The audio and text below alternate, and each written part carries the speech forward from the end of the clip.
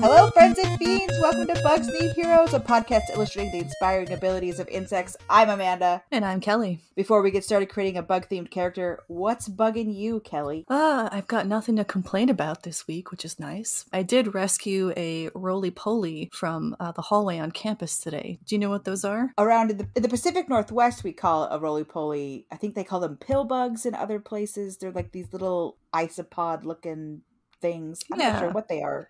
Yeah, you're right. They're terrestrial isopods, so they're actually little crustaceans, not bugs in the way that we usually think about bugs. Oh, yes. Who's got the fancy degree now, Kelly? It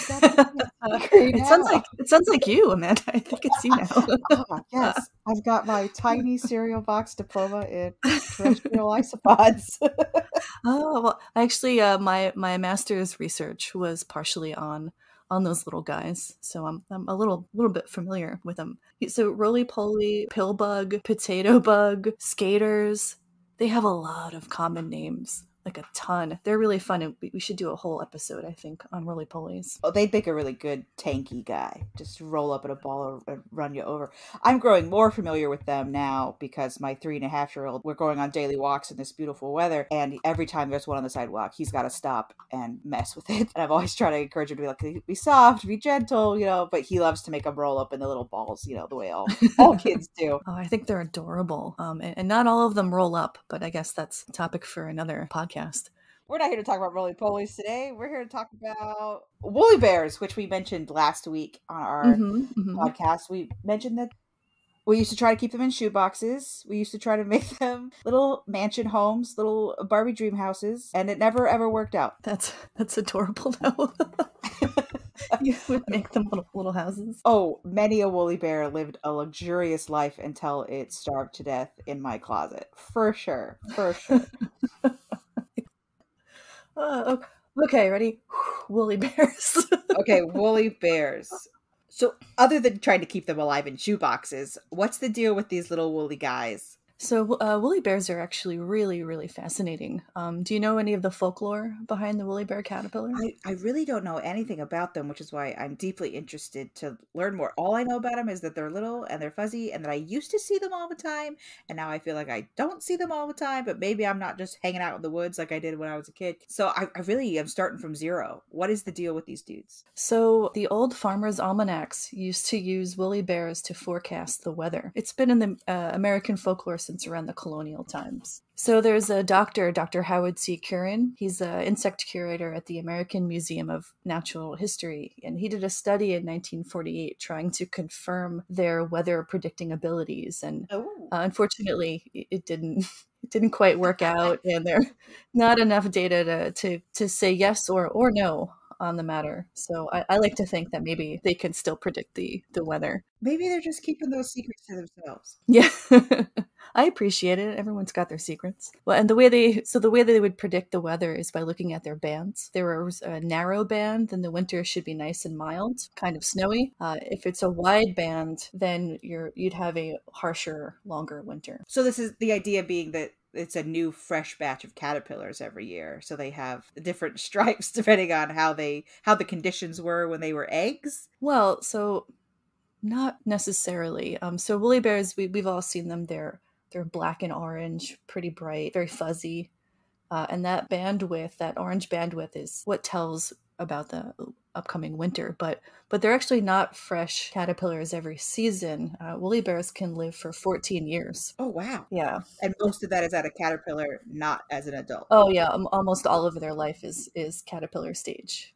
Is that common of a lot of butterflies and moths, that they spend most of their time as a caterpillar and a very brief time as an adult? Oh yeah, absolutely. Their adult stage is pretty much the shortest part and the saddest part of their existence. This is going to make me sound like the pleb I am, which is why I'm on the podcast and you're in charge of the sciencey stuff. And as an adult, it makes sense that, of course, this caterpillar becomes a moth. But I've literally never considered that before, that the woolly bear is not like a complete animal, that it moves on with its life into something else. And I've never thought about what that other stage is. What does it move on into?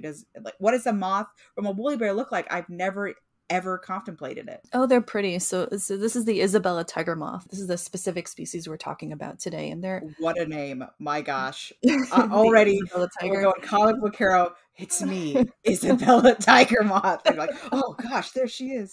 It does sound like a Marvel hero's full name, doesn't it? Definitely. So we're starting there. That's where we're starting with our hero this week. Oh, yeah. She's Isabella Tiger Moth. They're actually quite beautiful. They're yellow-orange in color, black legs, and little black spots on their wings and their thorax. They're a pretty moth. And I know generally we don't think of moths as pretty because most moths are pretty brown in coloration, but these are a little more brightly colored. Just like our ladybug, it's for apospatism. They're toxic. They're toxic. The adult form is toxic to anyone who tries to eat it. Right. The woolly bear is as well. So it's got that orange band in it. I had no idea I was surrounded by all these nasty little critters all the time, being like, don't eat me, I'm nasty. Don't eat me, I'm nasty. Oh, they're so cute, though. They are cute. They are a cute caterpillar. Like the monarch caterpillar is interesting looking, but I'm not sure I'd call it cute.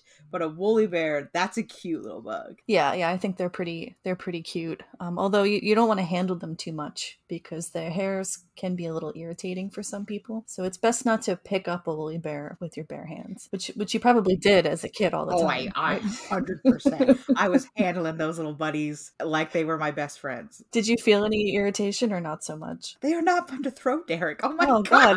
Our producer, no. Please don't throw any of the bugs that we discussed. Throw them. Do they bounce? Where are they fun to throw? They curl up into a little ball, and you can't throw them hard enough to hurt them or whoever you're throwing them at, so they just kind of harmlessly bounce. Oh, but they're experiencing stress, Derek. They're still an animal with stress. I'm remembering you doing this. Like, as you've said it to me, I've gone, yeah, you used to throw those bugs at me. What a rudo. Yeah, that's pretty rude. Just a note to our audience, please don't throw the bugs that we discuss on the podcast. They have that on a sign at the bug section of every zoo is please don't throw the bugs. So yeah, don't throw them. They're a little prickly on your skin. Maybe don't pick them up. I think it's just good in general to leave nature where it is. Observe from a distance. Unless you're like a little kid and it's worms, just pick those worms up. I don't care about those. Toss those in there. Again, we're getting to another bug for another day. Earthworms are invasive anyway, so. Oh, are they? Oh, see, these are things we need to know for a worm episode. Sorry, another podcast. Another episode. We're always back to the woolly bears. I guess that's what we're talking about today. Yeah, so they do live most of their lives in their caterpillar form, which is about 14 years. And what's really cool about that is in the winter, they freeze completely. Their little bodies totally freeze up, except for around their organs. So they produce this antifreeze-like fluid that protects them. So they freeze and thaw every season for about 7 winters. Wow. So they're just turning into little caterpillar ice cubes. Are they underground? Or are they in a tree? Where are they doing this? They're under something, under bark or under a rock, leaf litter, whatever protects them a little bit from getting stepped on or eaten while they're frozen. It's a slow warm up. It's got to be about 50 degrees for them to start coming out of that. They're okay at about minus 90 degrees Fahrenheit. Wow. So it can get quite cold. So what's the range of where they live? Because I know they live here in the Pacific Northwest. Sounds like they live there on the East Coast, the New Jersey-ish area. Up into the Arctic. All the way up to the Arctic. Because my sister-in-law said she'd never seen one before she moved. But that seems crazy to me that the Oklahoma wouldn't be a place where you could have them if they can survive such radical temperatures. Generally, when something is really cold tolerant, it's not heat tolerant. So it kind of goes one way or the other. That makes sense. A snowmobile's really only good at the one thing. Yeah, exactly. Yeah, think of those little fuzzy snowmobiles. Of course, that is exactly as I think. I'm like, there they go, those little fuzzy snowmobiles. So if we think about it, they're little eggs, right? And they hatch, and then they've got to eat because they're going to spend 14 years as an adolescent. I have heard a rumor. They are very, very hungry. They are very hungry. That they are very, very hungry little caterpillars. They certainly are. They're going to eat through so many different kinds of foods. They're actually very generalized in what they eat. They really love herbs, what we would consider herbs, and dandelions, stinging nettle. They'll eat tree leaves, other plant leaves. They are so hungry they'll eat just about anything. They're not like to reference the monarch again. The monarch takes all of that butterfly street cred, doesn't it? It really does. is like, I'm the king of the butterflies. And we'll get to those in another episode. I know the monarch butterfly eats like just the one plant, and that's why it's so easy to be like, oops, no monarchs anymore, is because they really only eat the one plant. But the woolly bears out there, whatever's around, it's gonna eat it. Oh yeah. Yeah, they're not particularly fussy about their food source. And a lot of caterpillars are not hyper specific to food sources, but the monarch is certainly in the other direction. They evolved the other direction. Hold on. Sorry, I was doing drawings. I lost my speaking. Yeah, give me a second to do some doodling real fast here. Yep. Yeah, go for it. I feel like I'm just vomiting facts. No. That's what we want, isn't it? I'm adding one last detail to this little woolly bear menace that I've drawn here.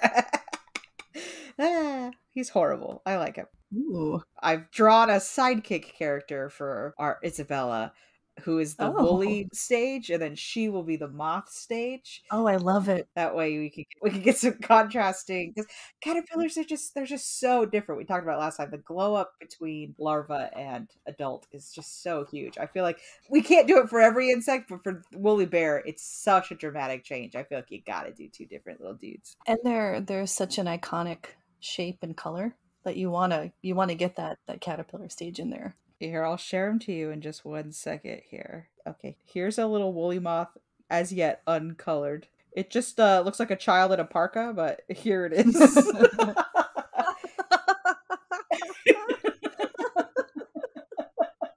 It's so good.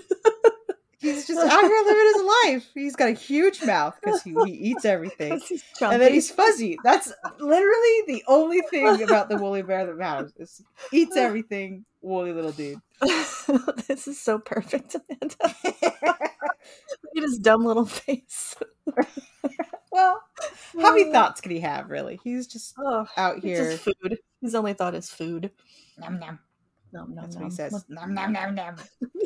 In a cartoon show about these two characters, that's all he would say. He wouldn't be able to speak. All he'd say is nom nom nom nom nom. We have to solve the crime, woolly bear. Nom nom nom nom. You're right. We should take the upper route. That's perfect. Absolutely perfect. But okay, woolly bears. So they spend all this time munchin as much as they can for 7 seasons, and then eventually it's time for them to pupate, which is just a fancy word for get ready to be an adult. It's like caterpillar puberty, but not as awkward. They do remind me a lot of teenagers, as they spin a nice little cocoon and then they stay in that cocoon for 10 to 15 days just sleeping. TMI town from Amanda, a look into my random life. I actually slept in a cocoon for a long time. What? Okay. So I had a waterbed growing up, and then the waterbed popped, which is as traumatic as you think it is. You wake up soaking wet and cold and crying. But my parents didn't get me a new waterbed right away. So I just filled my bed frame with blankets, and then I would what could only be described as burrito myself into these blankets at night. And this is the kind of stuff you can do when you're a teenager. As an adult, all I could think is that would kill my back. But as a 15-year-old, I was like, I'm so cozy in my little hibernation. I'm hiding underneath this leaf cover. They'll never find me down here. I didn't know you had so much in common with a woolly bear. Speaking of those hairs, that's what they use to make the cocoon. So they don't really they don't spin silk in the way that other caterpillars will use to pull leaves on themselves or make a cocoon that way. So they use their irritating little fuzz to create the cocoon. Do they shed the fuzz into a cocoon, or they just pop off their skin? Mm-hmm. Yeah, basically. Oh, interesting. The whole metamorphosis of a caterpillar becoming a butterfly is mildly terrifying, as almost everything in the cocoon liquefies before reforming into the adult. I see. I've heard that before. Like, you think they go in there and they're changing, but in reality, they're completely liquefied. Like, what happens to their brains and stuff? some neurons remain intact. They remember predators. They remember things they should stay away from after the transition into adult. So some things remain intact, but mostly they're like a little goo puddle in this fur sac. Ooh, what a description. Sorry. They're a little goo puddle in a fur sack. Like a wet burlap sack before becoming this beautiful moth at the end of about 15 days. So after 2 weeks in this as a goo puddle, what do they do then? They come on out, and what's their adult life like? Oh, their adult lifespan is only about maybe 10 days. And the whole purpose is to mate. So they come out, they find a mate, and then they die. 10 days of being adults, and then it's over. So they really are the opposite of the human experience, where we're only kids for a little while, and then we're adults for really most of our lifespan. We're adults. But a caterpillar and associated Lepidoptera, I believe they're called. Yep, Lepidopterans. Also a great name. Definitely sounds like a dinosaur, but a great word.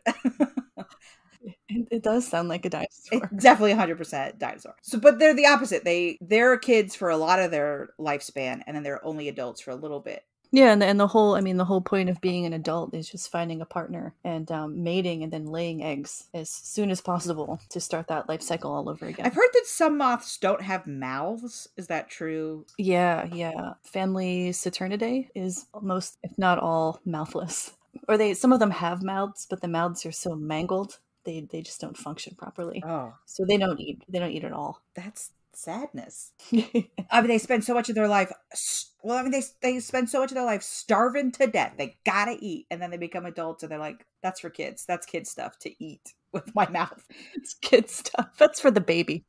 So, how do they find each other to find a lady love, as it were? Oh, sure. Pheromones.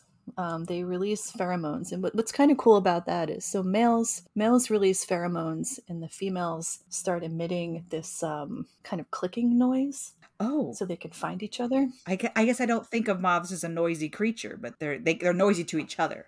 To each other, we can't hear it. It's not a frequency that humans can hear. Even if you put your ear right up to their little tummies, you still aren't going to be able to hear this clicking.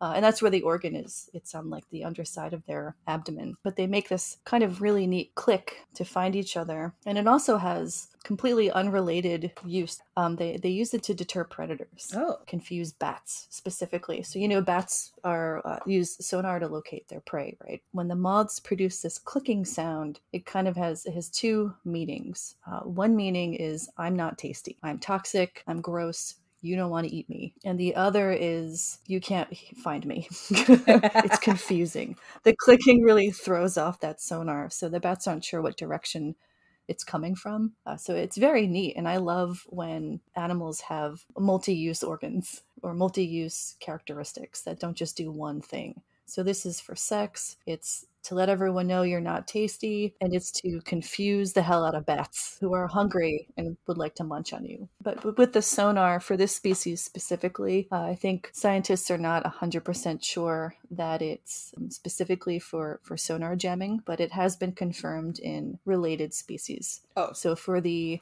beautiful woolly bear, our friend, the Isabella tiger moth, not 100%, confirmed on that, but fascinating, and I think a really interesting form of study. No, I definitely think when you're a moth, you seem so delicate as a moth, right? The wings seem very delicate. The fly pattern is often erratic to my eyes, at least. They're just all over the place. So you got to find ways to live. Their flight is erratic. That's what does it, is the way that they just kind of like, as they fly through the air. I feel like they're barely airborne, a lot of these butterflies and moths. Delicate animals like that. Of all the animals you could take out in a fight, I feel like butterflies and moths are really, really high on that list. Just one good punch and they're gone. We keep saying butterflies and moth. Is there a difference between butterflies and moth, or is it strictly a aesthetic? They're all lepidopterans, so not really. Moths are generally, we see more at dusk and in the evening. Butterflies are daytime. Moth antennae is usually a lot more fluffy. When we think of butterflies, we think of the straight antennae, sometimes with a little bulb on the end. Coloring, butterflies are usually a lot brighter in coloration than moths. Moths are brown and more looking to blend into the environment than advertise. Those would be what I would consider the basic differences between moths and butterflies. Their basic structure is more or less the same, but their behaviors are what makes them different. Yeah. Their behavior, their coloration. Yeah, interesting. It's interesting to me that the moths and butterflies are not totally different. Oh, man. Let's see. So we did lifespan, we did clicking sounds. I think that's all the notes I have. Oh, yeah, woolly worm is another common name for woolly bear. Is woolly bully a common name for them too? Woolly bully is the one that we called it. It should be said, I called them woolly bullies. I am somewhat notorious for naming things when I don't know the name of something. Okay. I will just I heard Amanda say it. And I was okay. I just make up. So it's just Amanda. Yeah, it's just me. My little sister called the butterflies gilly gillies for a long time, and so for a long time in our family, we just referred to all bugs as gilly gillies. So just don't trust anything I say when it comes to names, because I will just see a thing and be like, yeah, that looks like a woolly bully. Okay, I gotta shrink Isabella's head. She's got a huge head. Is that hard to adjust or not because you're using... Not now that I'm in Photoshop. It would be harder to deal with if I was on paper. I have a tendency to draw big heads. Probably because of cartoonish heads. Yeah, because of my big old noggin. I always overestimate other people's pumpkin heads. You look perfect as the ladybug. Yeah, accidentally self-portrait as a ladybug. Oh well. All right. So to recap on this bug, eats everything. Mm-hmm. Irritating hairs. Yep. Can maybe tell the weather. Not sure. They live all over the place. Is there anything else that needs celebrated about this little guy? Oh yeah, they're so popular that in several states they have the woolly bear festivals, and they're a really big deal. A whole festival about one little dude. One tiny fuzzy little caterpillar. The one in Ohio, I think their website said it was the biggest festival they have every year in the state just for woolly bears. It's very cute. Any excuse to get together and have a party. They do costume contests where your pet or you... Oh my gosh, I need to Google this immediately. I'm looking at a photo right now from, I think, the Ohio website, and there's a tiny dog dressed up as a woolly bear caterpillar, and it's a lot. So listeners, please Google this. They also do caterpillar races at these events. I don't know if money is changing hands for this or not, but I would bet on them. I take back my judgmental tone at the beginning of this where I said anything for a party. I am fully on board. I am going to a woolly bear festival. This looks like a good time. I know. Now I want to find one. I don't think we have any in New Jersey. I gotta find one now. Look at this little dog. Look at the dog, right? Oh my gosh. But it looks like North Carolina, Ohio. I would imagine there's got to be some in the Pacific Northwest. I gotta find one. Just take a look out. Oh my gosh. I've fallen into a treasure trove of dogs and costumes. My biggest weakness is dogs and costumes. Oh, is there anything we should include as a weakness for our hero character? Weaknesses. For the woolly bear, mostly just being in that adult form because moths are so delicate. They're just easy to harm or eat if you're brave enough. Is their weakness that they are uncontrollably drawn to all light sources, the way that it seems to be in my house?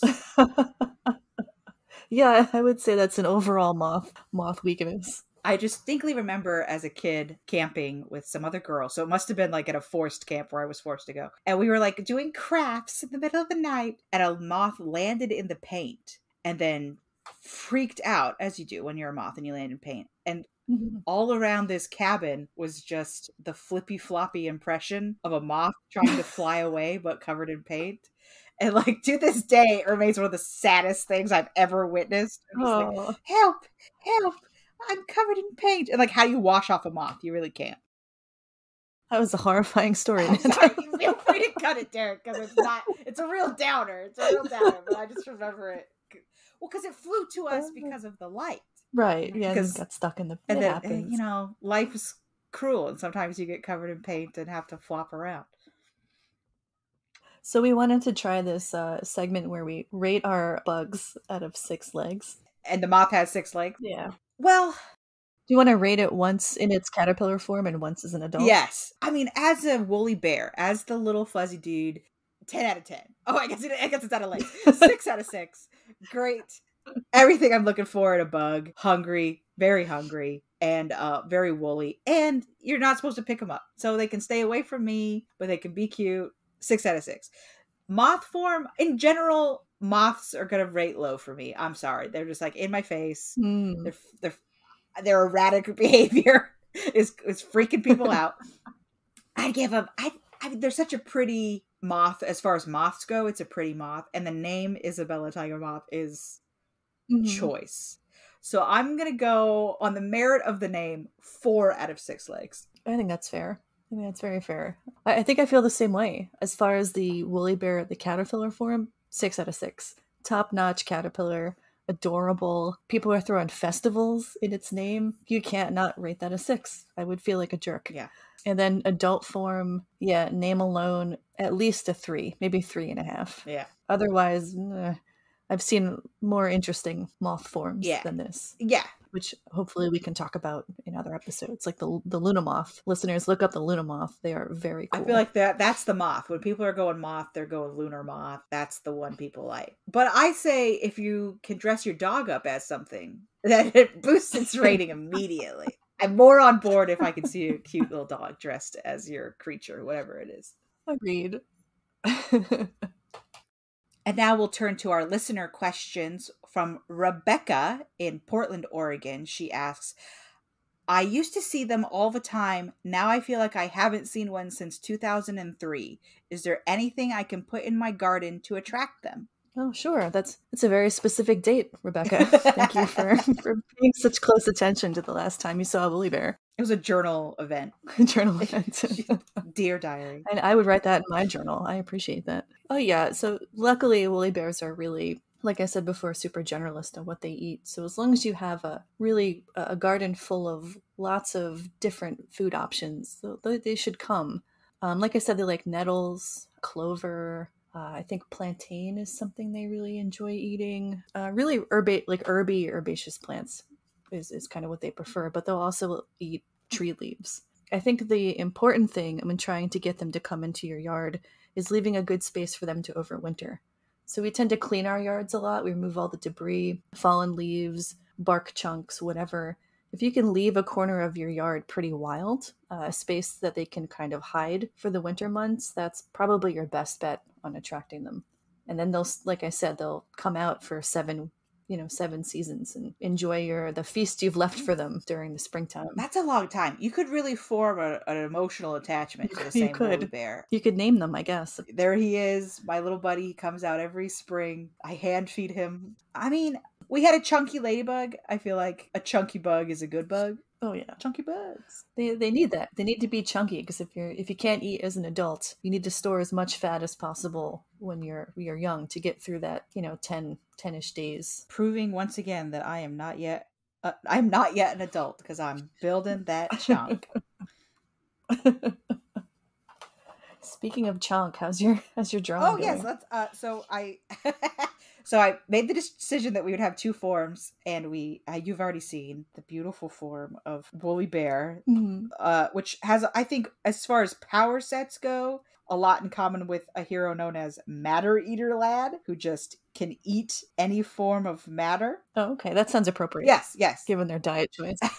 Yeah. So Matter Eater Lad powers for woolly bear. Anything could go in that gobber. For the tiger moth form, we said that she'd have the weather control powers.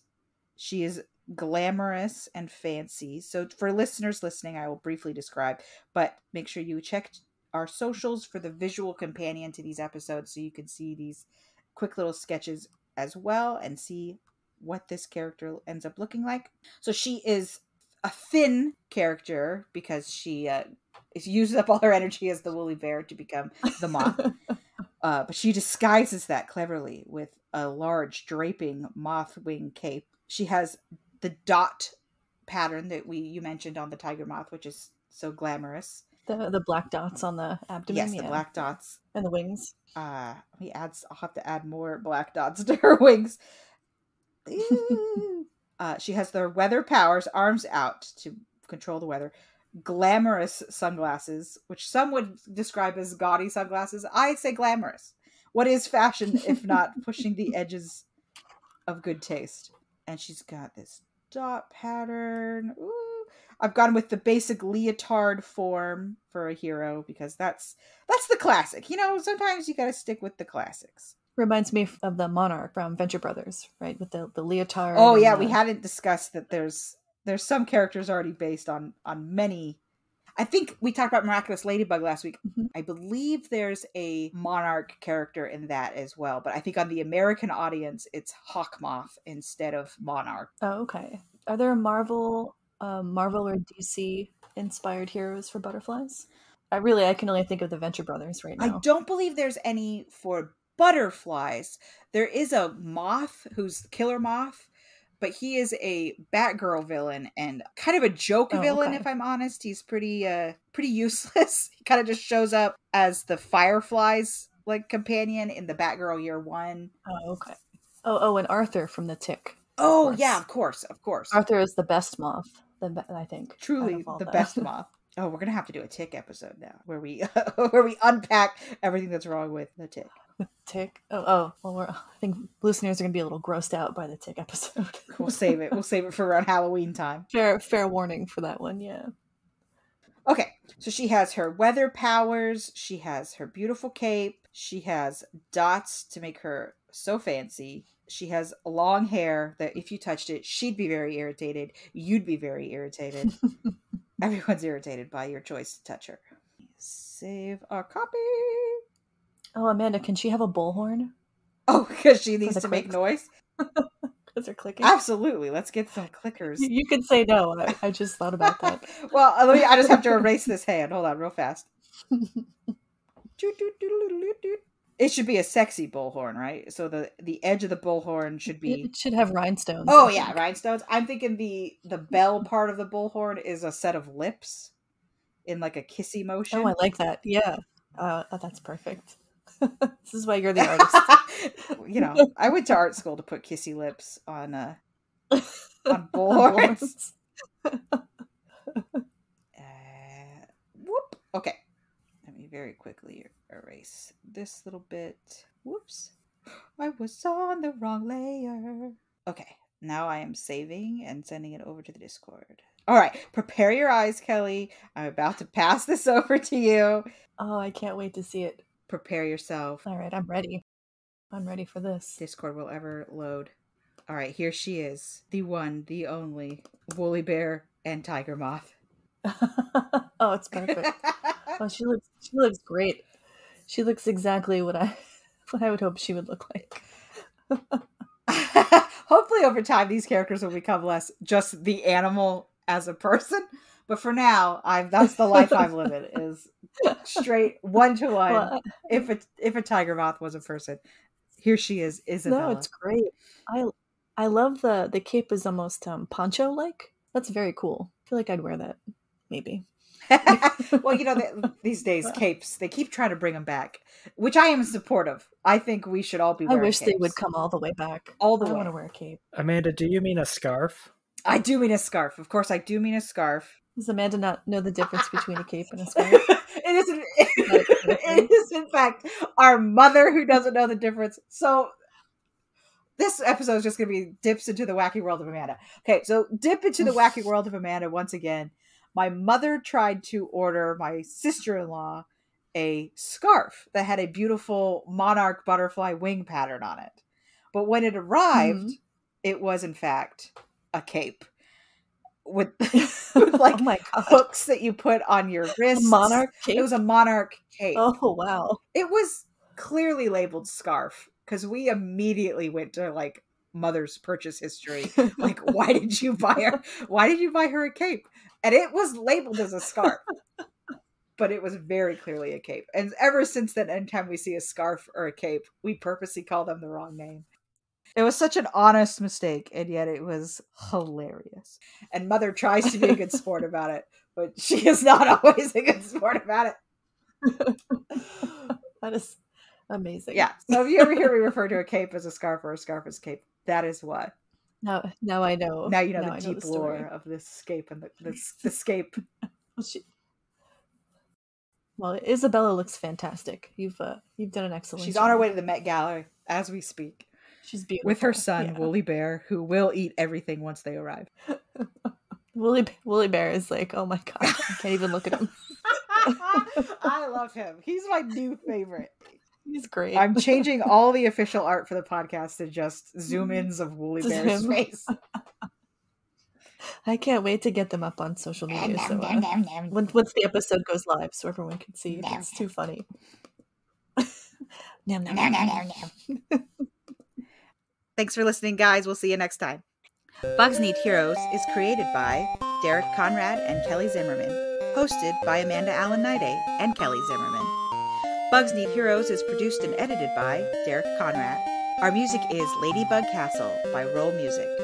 All art is provided by Amanda Allen Niday. Got a bug question? Email us at bugsneedheroes@gmail.com. Check us out on bugsneedheroes.com for the visual companion to our episodes with the artwork of the bug-related heroes. We also have an Instagram, Twitter, and subreddit under the Bugs Need Heroes name. Thanks for coming by.